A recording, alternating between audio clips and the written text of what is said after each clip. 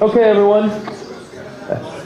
Okay, Amiwest 2016. We have Tony Wyatt, AmigaOS 4 developer, is going to be talking to us about next generation file systems with an S, which you can drop, and call it NGFS, which is the file system he's been developing to allow AmigaOS to move into the future. This would be a replacement for fast file system on the AmigaOS 4 platform. Tony is the developer. He's here with us. So if you're interested in that sort of thing on the Amiga, please join us in the main auditorium. And we'll give it to Tony to take away. Thank you. Can you hear me, Bubba? Unmute yourself. You're muted. Oh, I'm muted? I'm going to mute myself. Button on the top. Button on the top. I did. Button on the top, turn green. Okay. It's green. Okay. Hi, everybody. I'm going to tell you today about a little history of file systems on the Amiga over the years. We'll start off with a discussion of the packet-based file systems from ages ago, and we'll then introduce the idea of the vector port file systems, which is the new generation, which we're working on for OS 4.2. I'll then briefly discuss how you go about writing one of these things, and we'll talk about some examples like the new ENV handler, which has been out there already since the final edition ISO was released. The RAM handler the same. The fuse interface, which is and a couple of other examples. NGFS is a new file system which, as Bill just told you, is being worked on at the moment and in beta. Okay.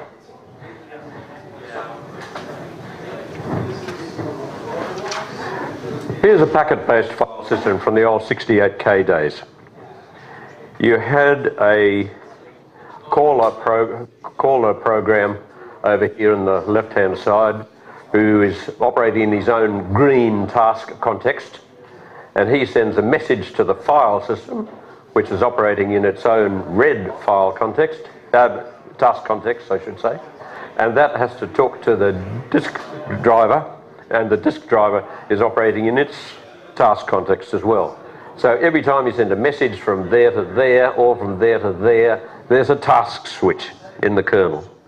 And it didn't matter too much in the days of 68K when you were operating on floppies, because the speed of the I/O device was much slower than everything else. But these days, with fast processors, fast memory, the task switching becomes a considerable part of the overall overhead. This packet-based system has some good points. Firstly, the server is asynchronous with the client. So the client sends the message, the server can start processing that message, writing stuff to disk, fetching stuff back again. The client can, in theory, go off and do other things and then come back and find out whether its work has been done.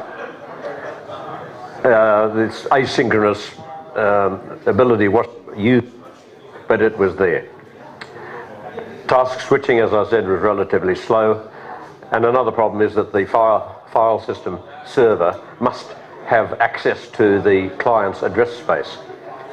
That was never a problem in the old 68K days, or even as it stands today, because you're limited, everybody is limited to the lower 2 gigabytes of memory address space anyway. The task switching is one of the major problems. And when we started running OS 4 and speeding things faster processing, it was said that a carrier pigeon could pass the messages faster. Of course, it would have to be an African carrier pigeon rather than a European carrier pigeon.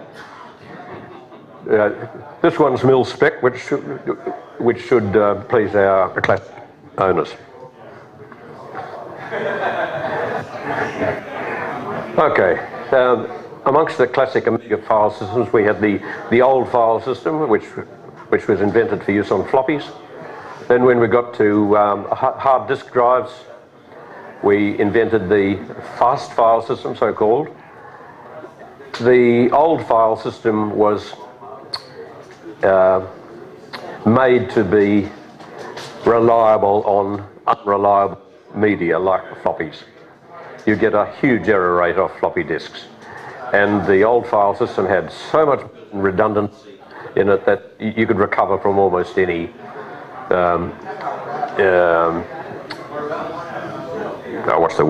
intermittent error. The fast file system did strip out a whole lot of the redundancy, so that, well, just to speed it up, basically. But it still has a lot of the recovery inherent in the design of the file system on disk. Then, of course, there were third-party file systems like Smart File System, SFS0, SFS2, and later JXFS. And there was also the so-called professional file system. I must admit, I don't know anything about PFS except that a lot of people use it and swear by it. I haven't been able to find anything about it on the web either, so I can't tell you anything. Some of these file systems varied in the lengths of names that they could support. They varied in the way that attributes like protection bits were saved and actioned. In one case, for instance, the fast file system used to use the E bit on a directory as giving you directory access. So you weren't able to read the directory unless the E bit was set, or something like that. I forget what it was, but once again, that was different from the other file systems. Hard and soft links, most of them didn't do hard links. Only the fast file system and the old file system did hard links. And the way that a change to a lower directory updated all of its also varied. In the case of SFS, for instance, and its brethren, a change in a lower directory only updates the immediate parent. The further up grandparents are not updated. So here is the new DOS vector port API. It's changed in that our client task over here on the left, the program that's running, now calls the file system here in the middle. The file system has a vector at the beginning with the addresses of all its service functions. This is exactly like a library. It's structured like a library and it runs like a library. It may have, but it's not essential, a separate task over here which does additional work. In the case of NGFS, which I'll talk about later, this separate task here does housekeeping and writing stuff to disk when necessary. Most of the work of the file system is involved in these independent functions which operate in and out of the cache. So the client talks to the cache directly with no task switching, and he gets his answer back immediately. So we've removed the need for task switching. We've given the server access to the client's, the server here, access to the client's address space because there's no task switch. We've also specified the syntax and the semantics of the API here. It's all written down and specified, and if you write a file system, it will do this. It shall do this. Also, although it's not quite so obvious, there was a lot of overlap of responsibilities between DOS and the file system. In the old days, you were able to send a packet to the file system to for instance, take out a lock on DH1/kick ds1/lib/mui/lib/thingowatsy.class. And the file system had to be able to parse that string, or any part of it, starting anywhere, and find the file. These days it's all done by DOS. So the file system no longer has to parse arbitrary length paths. DOS starts at the root of the device and reads the root directory looking for the file. If it's not there, it reads the directory underneath, until eventually we get a message, they call to the file system lock, with a lock on the directory and the name of the file that you want, or next directory, whatever it is. So it could not be simpler for the file system. So all these entry points now simply become what I call primitives of your input. They are, in most cases, a lot simpler than the old DOS packets. So they're faster and they have less overhead, because all the overhead is now moved into DOS, and DOS operates the same pre-packaging for all file systems. So, wrong one. Here is an example. Your vector port here is the array of these entries telling DOS over here what primitives the file system can support. Here is an example of a vector port. I took this one from env handler, but it could come from any of the others. It's a structure which contains a few overheads in the top, like the size of the structure, some addresses passed backwards and forwards between DOS and the file system. It then has a list of all the functions within the file system that the file system has implemented. If there are any that it has not implemented, you stick a null in the list. In the case of env handler, for instance, it doesn't do soft links or hard links, so those entries are nulled. That's all it looks like. It's just like a vector table in a library. So it's much simpler to implement now. If you're going to write or port a new generation file system, these are some of the tools you will need. You'll need a specification first of all, because you don't want to get stuck into a long job unless you've got a specification at the beginning which you're not going to change. There is a program called FSVP tool. Now this was written by Colin Wednesday, another Aussie.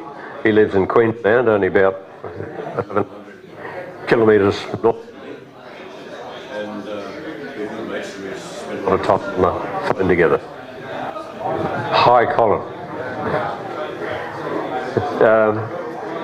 Colin wrote all of the new API. He's also written this FSVP tool, which is a utility that you run, and it generates a complete skeleton file system for you. It generates skeleton source files for every one of the primitives that you have to execute. It generates an introductory start function which will get you in the air. Once you run that and compile the result, you'll have a file system which runs. Might not do anything, but it'll run. And then all you have to do is go into your cave for 6 months and write all the individual primitive functions. You'll need a copy of the SDK, of course, but then you have one of that anyway. When you've got your file system running, compilable and able to format a disk partition and write data to it, then you'll need to test it thoroughly. And FSTest, which is another program written by Colin, FSTest runs through all the all the primitives in the vector that each one does the right thing. You'll need plenty of time and plenty of coffee or tea. Now, I mentioned Colin Wenzel, birthday just yesterday, so we all wish Colin a happy birthday. 1, 2, 3. Happy birthday, Colin. Great.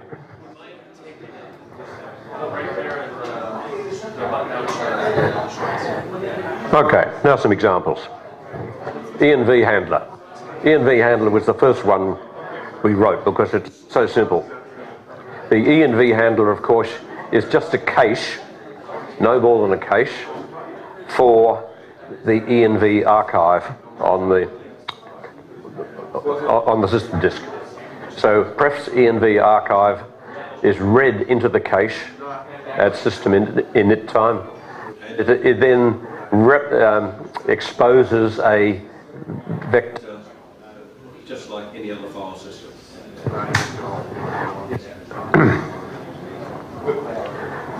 We have a request coming in from an external task.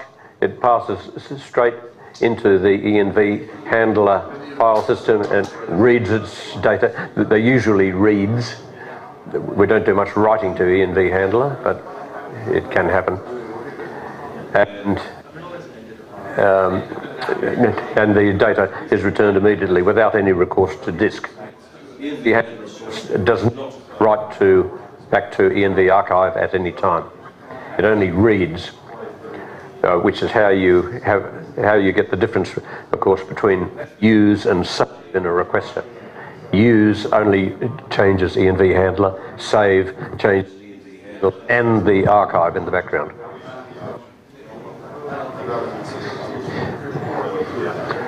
Next, the RAM handler. RAM handler is a little bit more interesting. RAM handler is a complete file system, and it does everything but read or write from disk. So it supports every form of files, comments, hard links, soft links, everything. And this was the second of our new generation experiments. Once again, the RAM handler has a vector port which it exposes to the outside world. Requests come in via DOS and are written into or read from the cache. RAM handler also has this ability to use extended memory in the range of 2 gigabytes to 4 gigabytes, in the address range of 2 gigabytes to 4 gigabytes. It's a complete file system, and of course, as soon as anything goes wrong with with a version of my file system, the first thing that anybody does, any of the beta testers does, is to go and check it in RAM, see what RAM does. Invariably, RAM does the right thing, and so I have to fix mine.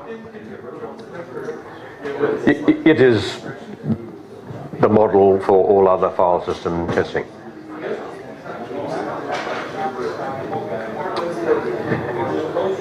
Questions during or at the end? You can give me a question now. I might ignore it, but Fair enough. Also, what is the point of having a cache on a RAM disk? Because all the data is, by definition, stored in main memory anyway. the cache is the RAM disk. Oh, okay. All right, never mind. That's all. Okay.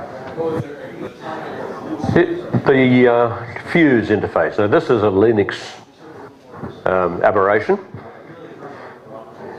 And this is the way it works in Linux.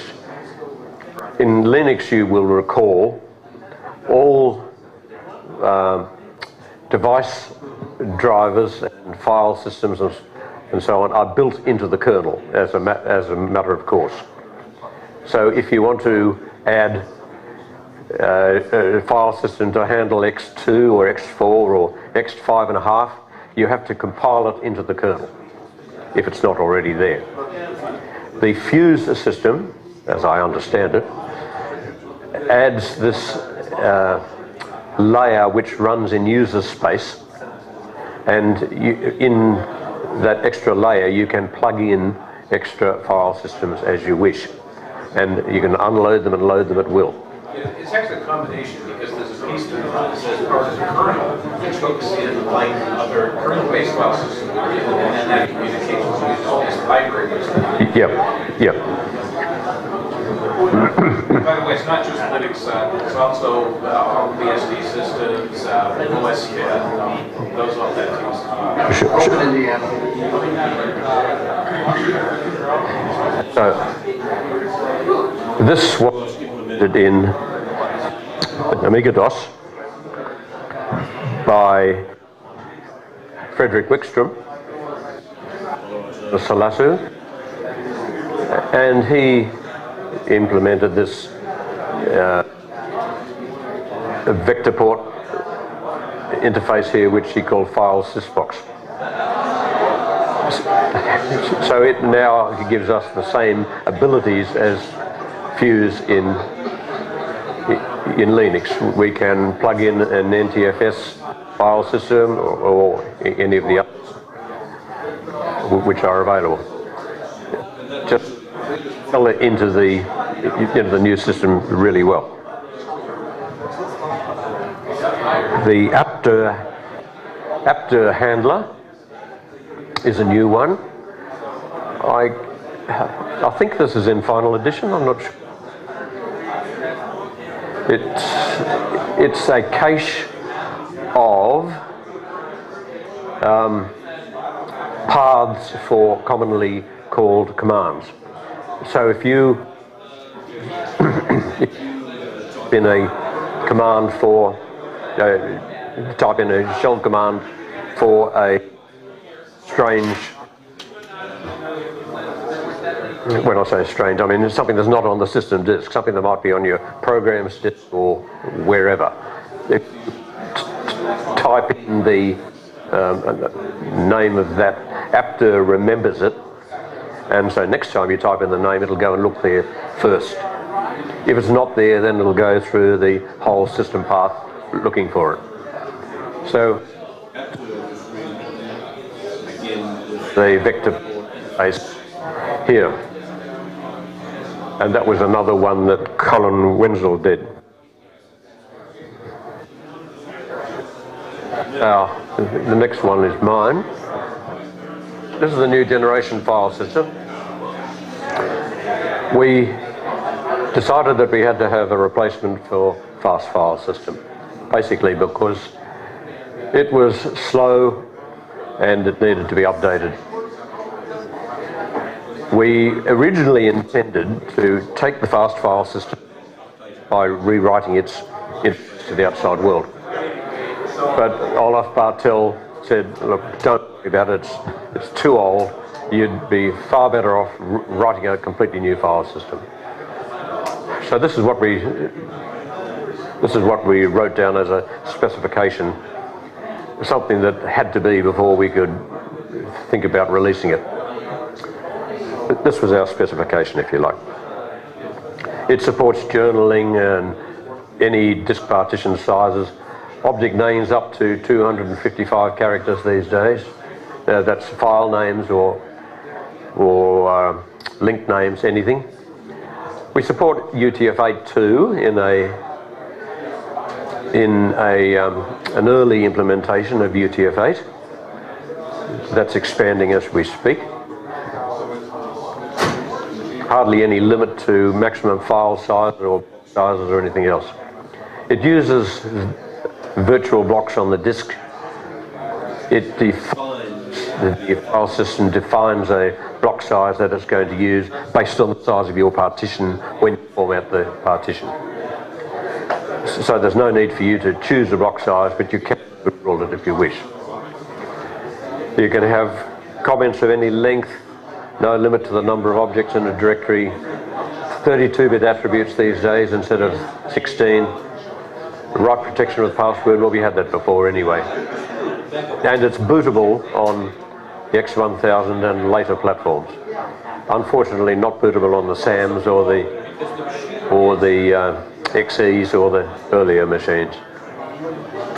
And there is already a separate command which you can run for doing a comprehensive of the security of the file system and repairing it.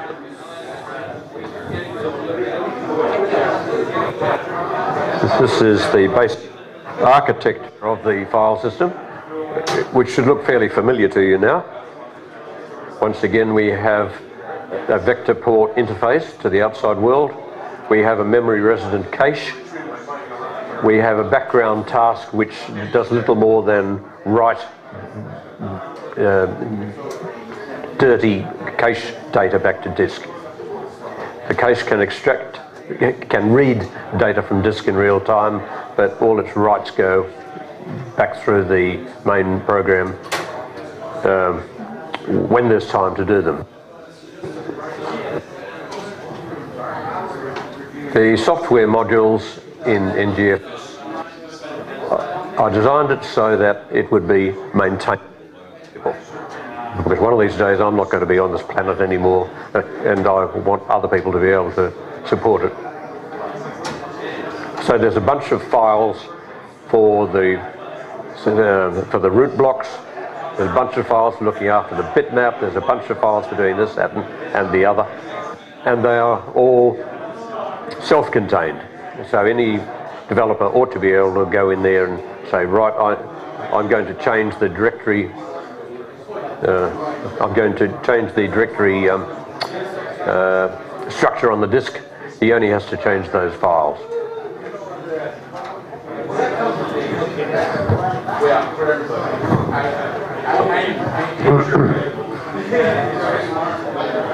Here's a look at the disk layout. The green box here represents the extent of the disk partition. So at the start of the partition, down here we have a signature block, just like FFS, and more or less the same format. It's just a series of ASCII strings describing this partition, how big it is, its start and end, addresses on the disk, its name, what file system it needs to run it, and that sort of thing. There's a root block at this end, and there's an identical copy of it at the other end here, so that if one gets screwed, you can still recover. In the middle of the disk are the fixed metadata, the bitmap, which consists of a number of blocks, the journal, which consists of a number of blocks, and the root directory. It all starts from here, the root directory.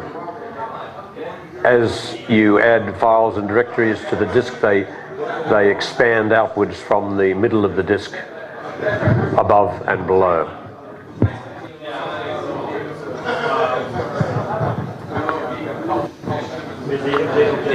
The directory structure, without going into too much detail, too much boring detail, and putting you all to sleep,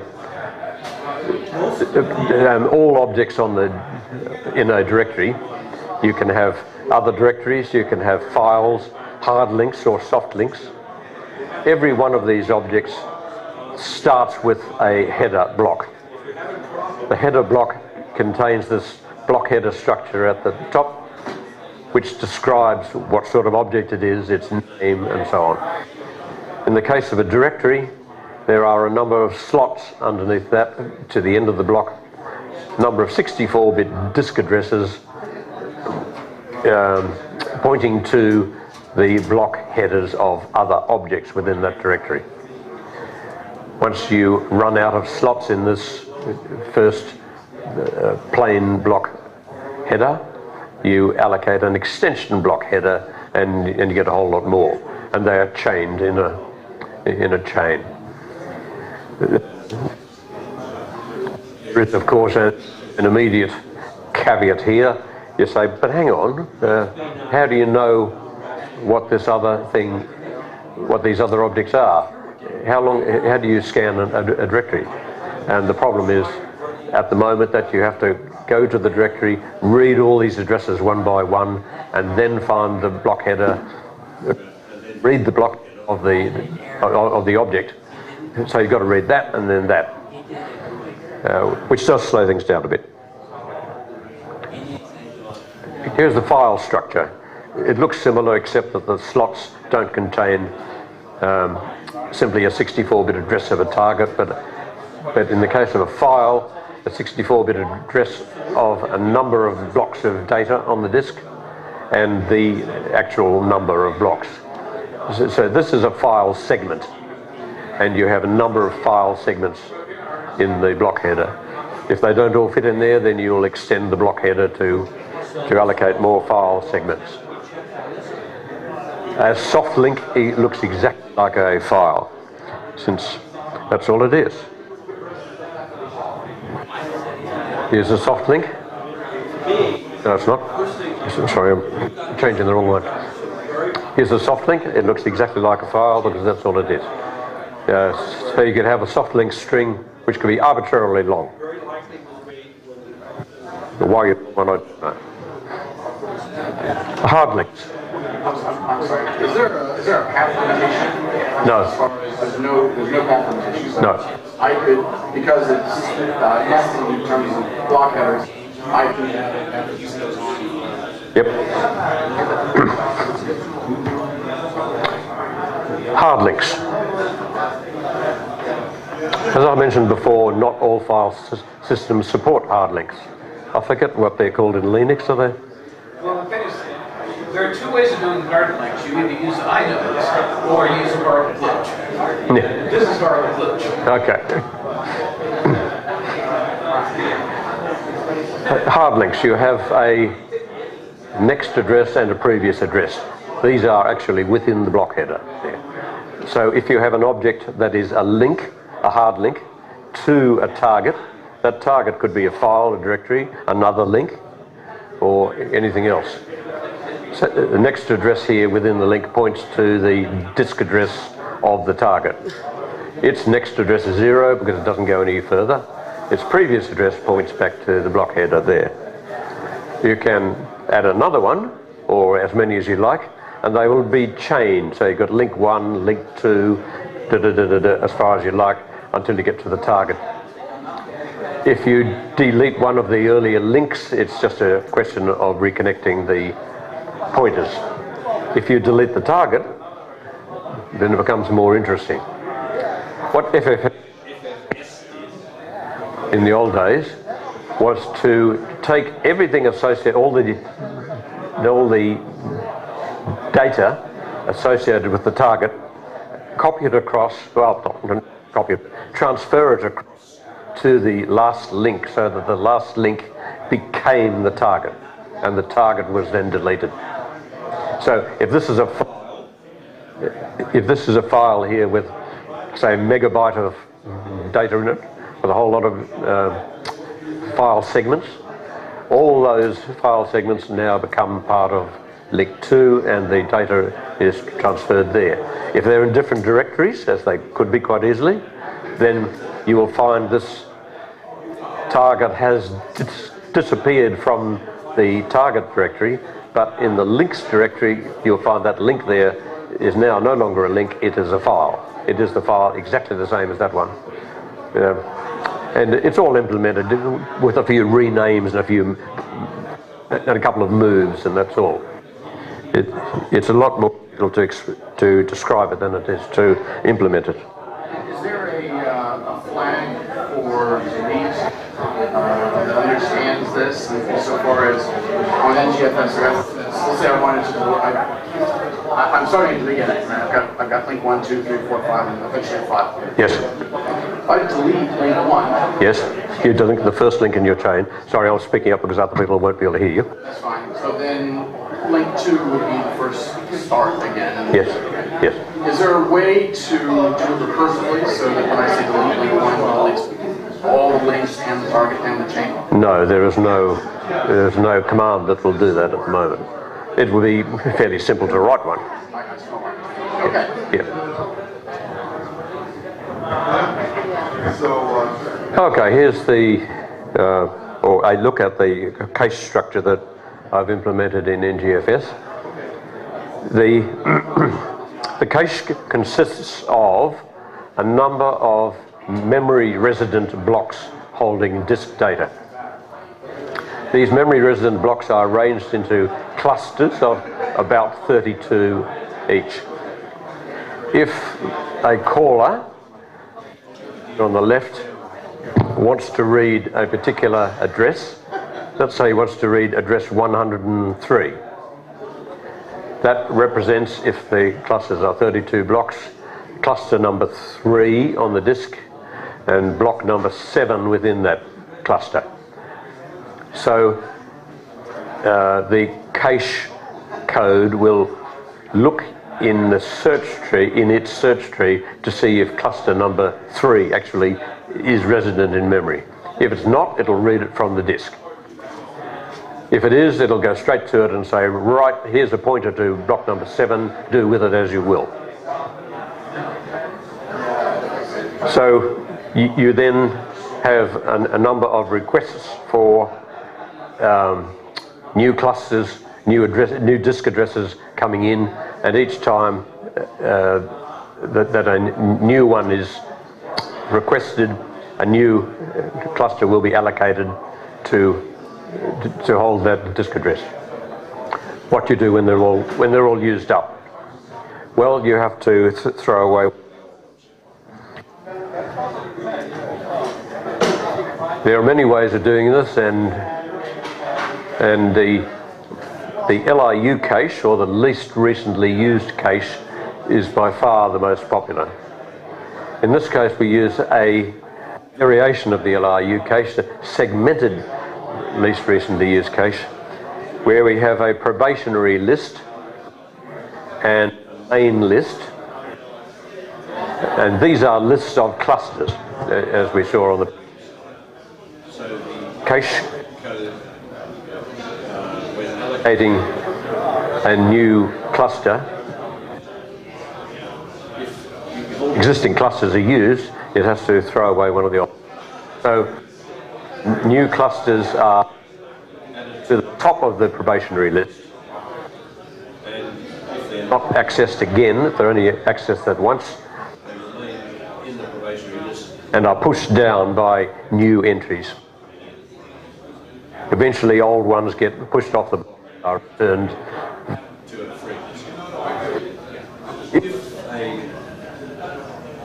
a cache, a cluster address is reused, then it is moved to the main list, to the top of the main list, and once again old entries get pushed down through there. Any old entries which fall off the top of the main list come back to the top of the probationary list. So once again, it's easier to implement than it is to describe. But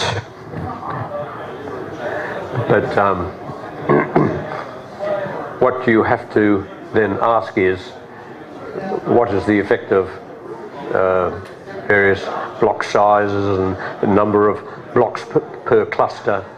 And I've spent, as you can imagine, a lot of time trying to optimize these values. One of the questions that people ask me all the time when installing this file system is, what block size should I use? And here is a graph of some experiments I did recently, only a few weeks ago. Along the bottom axis here of the graph are different block sizes, and notice that it's a logarithmic scale. The block size is multiplied by 2 each time. Amongst my tests, I have one test which creates a whole lot of small files, all of equal size, and another test which simply copies a system image from one disk to another. And if you copy small files, create small files on an empty disk, you'll find that if you're only using 512 byte blocks, you get sort of 2,200 per second.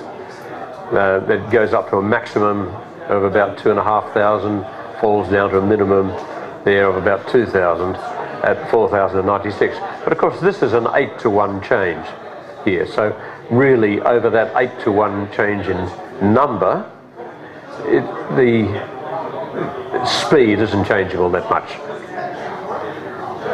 It's similar for a system copy.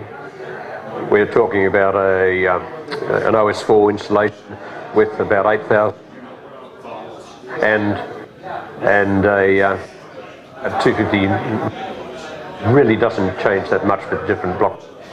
What physical block size were the drives using? 512 byte.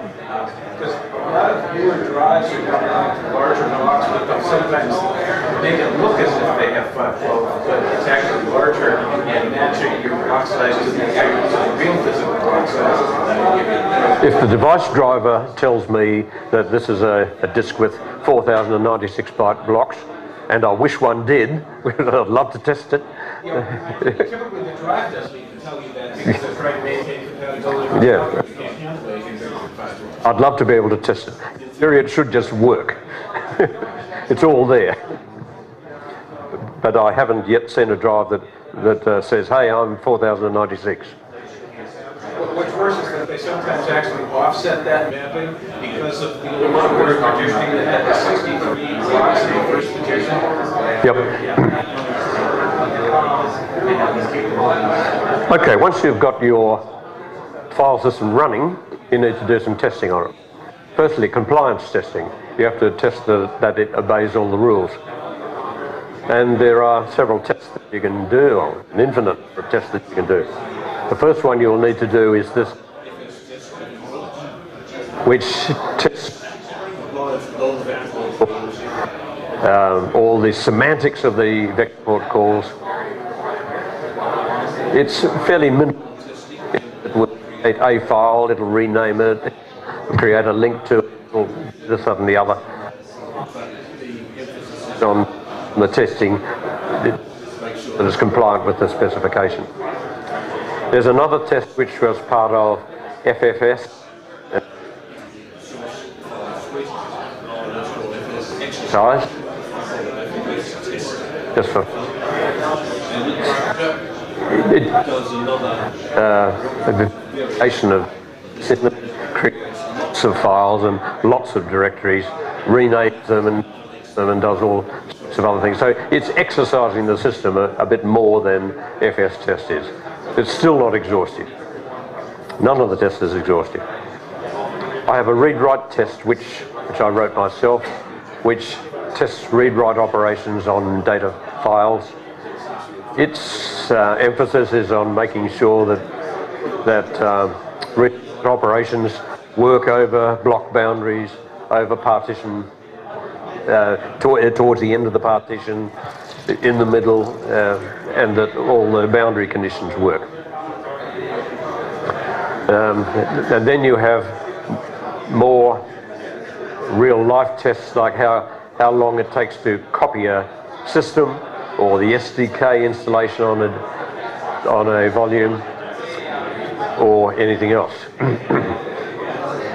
One test that you have to ensure here is that if you have a cache running and installed, you have to check that if you write to the cache, you can then reboot the system, bring it back up again, make sure that the data you wrote to the cache will flush to the disk and is there in the place that you thought it was.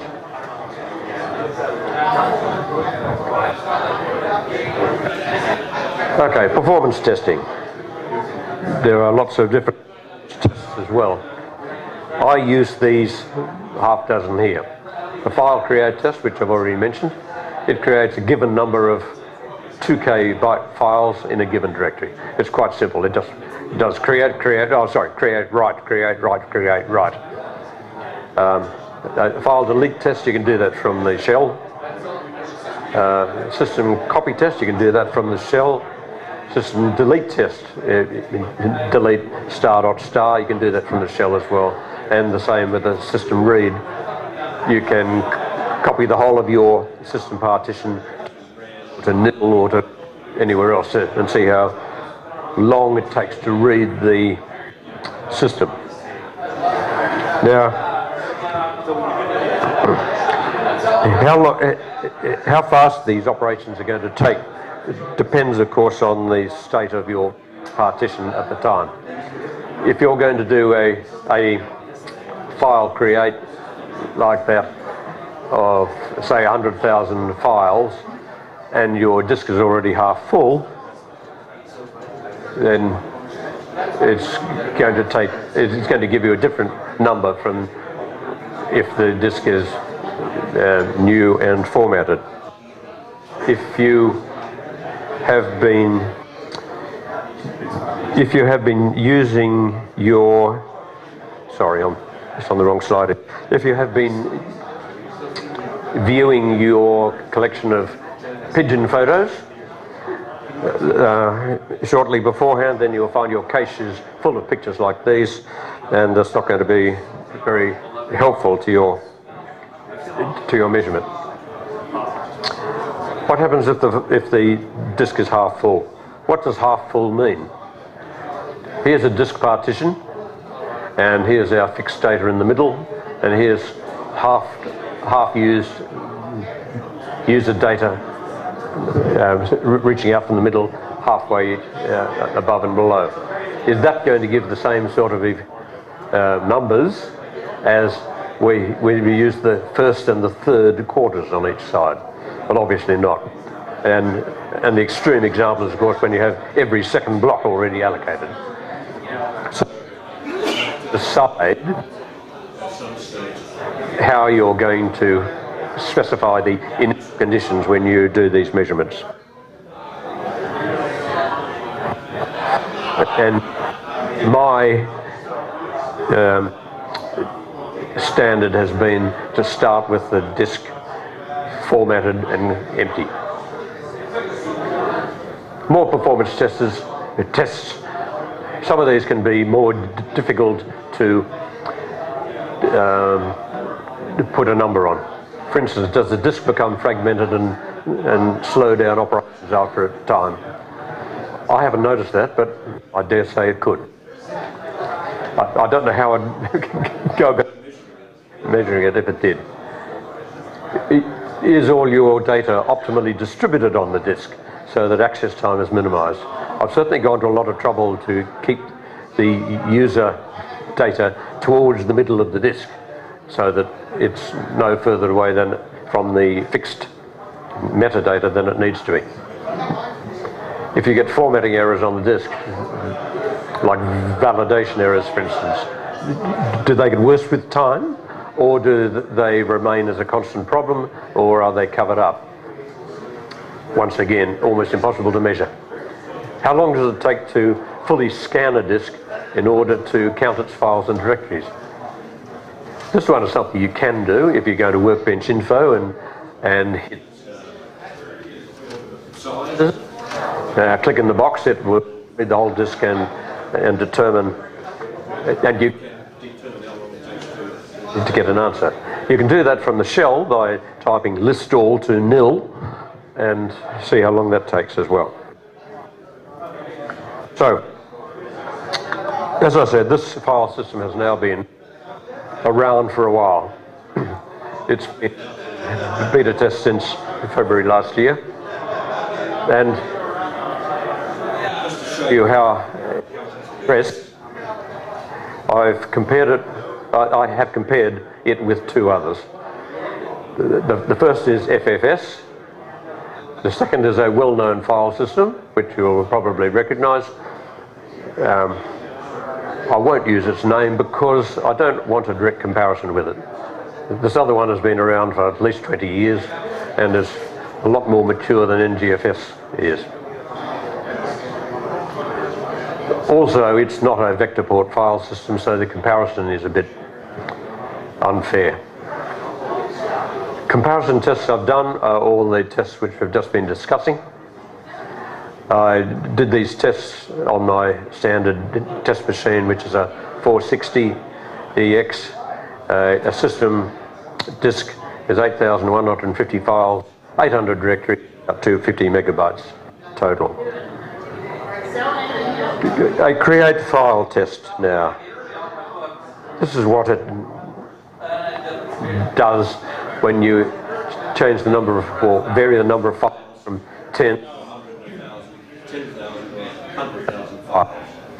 in a single directory. The file system appears to fall,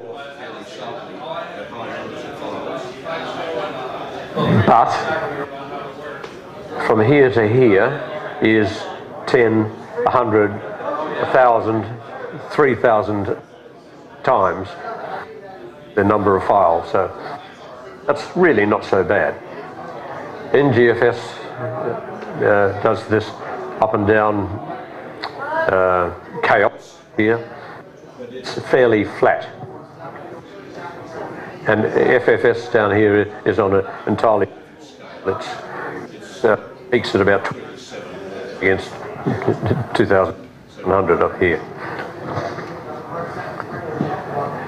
The delete files test. We are deleting the file created in the previous test. Here in GFS, for some reason, it gives us extreme high reading here, a small range of. I can't explain it, and I don't intend to look for it. It's just a funny thing. WKFS is pretty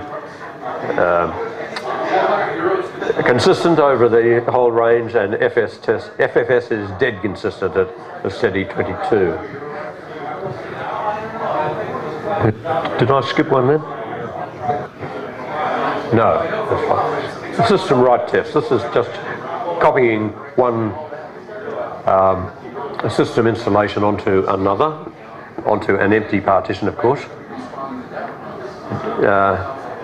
NGFS and WKFS are more or less neck and neck here, and FFS is right back there. System read test. In this case, I'm copying it from the destination partition to RAM. Here, for some reason, I don't understand, FFS is suddenly performing a lot better than on every other test. So obviously FFS is quite good at reading fast. WKFS is streets ahead, and NGFS is sort of in the middle. System delete test. So this is delete all quiet with chunk, and FFS is back here because it takes ages. WKFS is really good, and NGFS is about half the speed. The system scan test. This is one that I'm trying to improve at the moment. When you do, say, workbench info and click on size and wait until it counts all the files and directories, or do it from shell, list all quiet to nil, and you can time that with the %E prompt. And you can see that once again WKFS is streets ahead, NGFS is back here at about 40% at that one, and FFS is not so far behind. So that's where we are at the moment.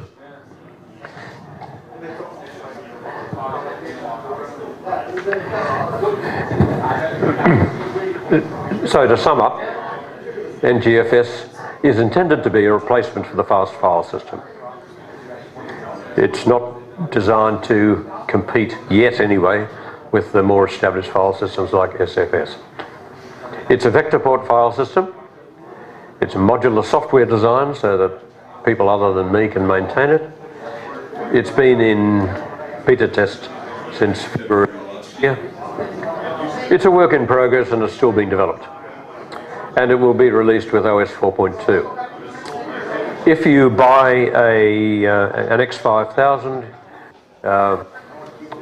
when the market, you will also get an early version of NGFS as a toy to play with. So that's it. Any questions? Is it possible to turn off the cache structures? No. It's inherent. It is. Originally, when I was getting the thing going, I made cache optional, and I was doing all reads immediately and all writes immediately and so on, but we're past that. Is the file system, is it multi-thread safe? So different threads, different processor can modify the same node, the same directory? Every access to the internal metadata which can change something is semaphore protected.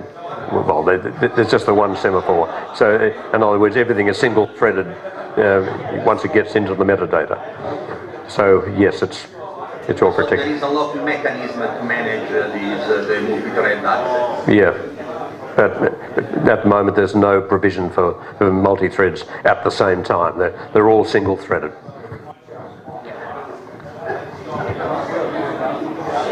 Okay, no more questions? Oh, sorry. Bill. I'm sorry, you'll have to speak up.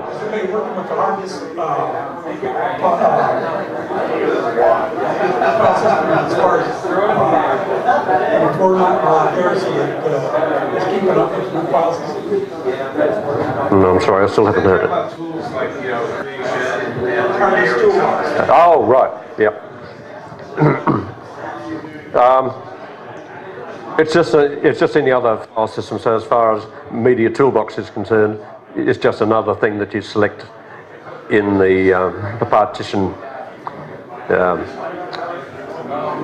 requester when you format a partition. You don't have to select block size or any of the other advanced selections in Media Toolbox, because the file system will select the block size for you depending on how big your partition is. There is a command which I've written which does a comprehensive check of the structure of a partition. Goes through everything basically. It goes through every directory, every file, all the linkages, checks that the blocks which are allocated on the disk have been allocated and marked as allocated and all that sort of thing. And that comprehensive test can also effect repairs where necessary. Your question? Yes. Okay. No more? Okay. I declare this presentation finished. Thank you very much. Thanks, Aldi.